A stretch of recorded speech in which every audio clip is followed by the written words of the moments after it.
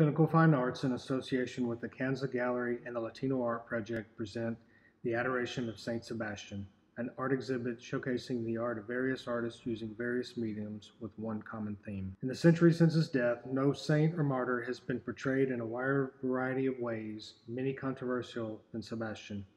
Many groups have adopted Sebastian as their patron saint, including athletes, soldiers, the plague-stricken, and the LGBT community. Sigrid Lorfing is an artist and educator residing in Russellville, Arkansas. She graduated with a bachelor's degree in art education from Arkansas Tech University. Lorfing's work has been featured in juried competitions throughout Arkansas. Professionally, Lorfing teaches art at the middle school and junior high levels for the Pottsville School District in Arkansas and spends her time creating artwork in her home studio. Landon Bates is a painter and printmaker based in Northeast Arkansas in the Jonesboro area. He primarily works with oils and charcoal, but frequently uses collage, watercolor, and ceramics as well. Saint Sebastian, shown here, is one of 5 paintings in his series, Saints and Martyrs.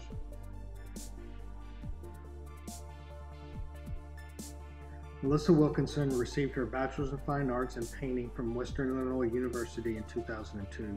She then went on to receive her Master's in Fine Arts in Painting from Southern Illinois University in 2006. Her work has been featured in wide-ranging publications throughout the country.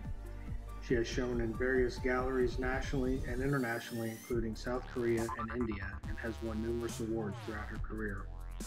Wilkinson serves as Associate Professor of Art and Painting at Arkansas State University.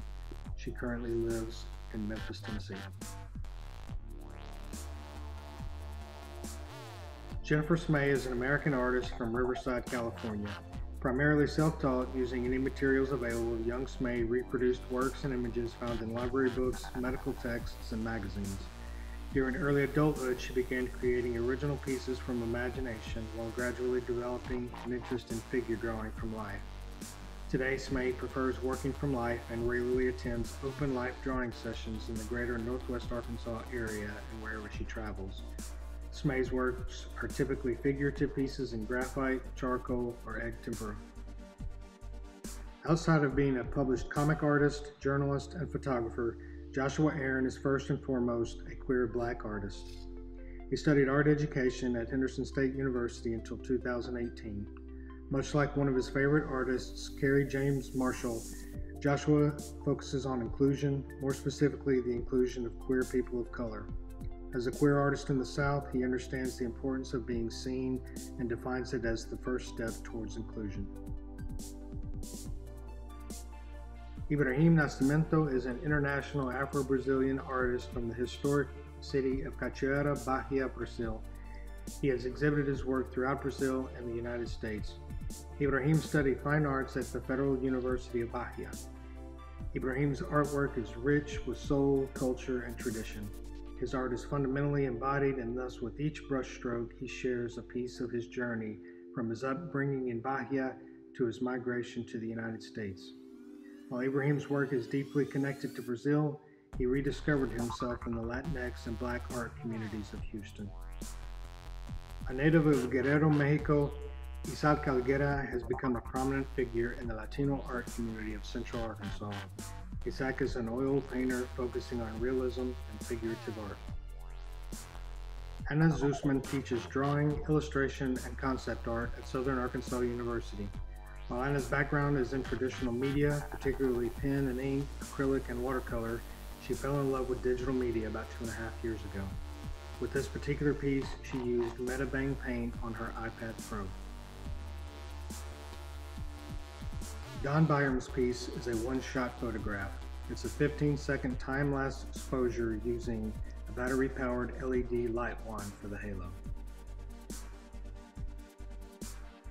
Byron Taylor is an Arkansas native currently living and working in Little Rock. Byron's fascination with the figure began at an early age and has continued throughout his 40-plus year career. As an artist, he has painted, sculpted, and photographed the female figure, which continues to fuel his creative drive. A native of Sao Paulo, Brazil, Gian da Silva currently lives and works in Little Rock, Arkansas. Da Silva typically works with acrylics, but with this particular piece, he utilizes various media, including a thick resin finish, giving a unique depth to the piece. A past Grand Award winner of the Delta exhibition, Sabrina Zarco currently lives and works in Playas de Tijuana, Mexico. Zarco sees herself as a visual storyteller. This particular piece by Zarco is an art quilt. An art quilt is an original exploration of a concept rather than the handing down of a pattern. Zarco often adds paint, embroidery, beadwork, buttons, seeds, found objects, basically anything she can attach or add to the work to further her story. Beatriz Parola is a lifelong New Yorker currently living in Queens. She is inspired by icons in folk art and religion and believes that repetitive iconography is both beautiful and accessible. This piece is hand embroidery measuring 10.5 inches in diameter.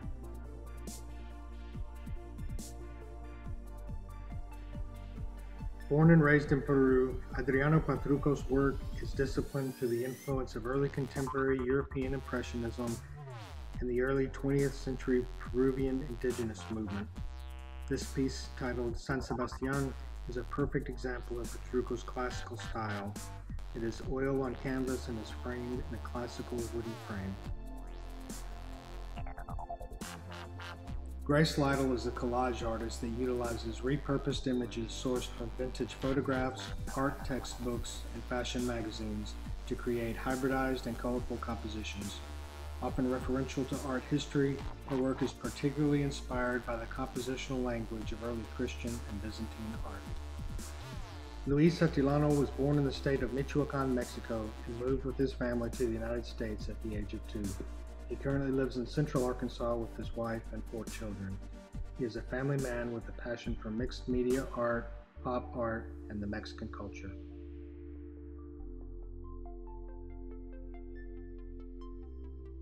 Taryn Henderson is an Arkansas native currently residing in DeWitt, Arkansas.